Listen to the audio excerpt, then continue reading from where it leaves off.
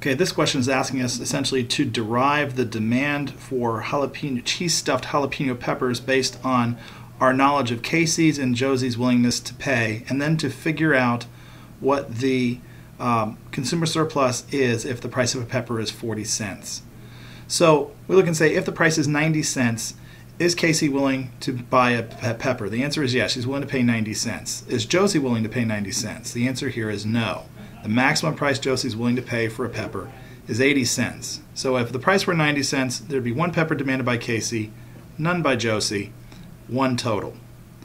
If the price is 80 cents, Casey's willing to pay at least 80 cents, but she doesn't want an additional pepper until it's at least 70 cents is the cost. So Casey still only wants one pepper at 80 cents.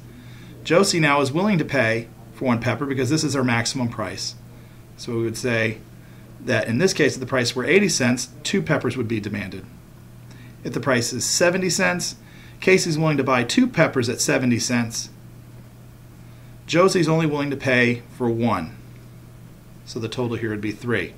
At 60 cents, we look and say, okay, Casey's still only willing to buy 2. Josie now is willing to buy 2. So 4 total in the market. At 50 cents, Casey's willing to buy 3. Josie still only willing to buy 2. So the total would be 5. At 40 cents, Casey's willing to only buy 3. In order to get the 4th pepper, the price has to be 30 cents. Josie is willing to buy 3 because her minimum price or maximum price she's willing to pay for 3 peppers would be 40 cents. So 6 total demanded in the market at 40 cents. At 30 cents now, Casey's willing to buy 4. Josie is also willing to buy 4. So we would have 8. If the price were 20 cents, they'd still both want 4. If it was 10, they'd both still want 4. And if they were giving them for free, they'd still only want 4.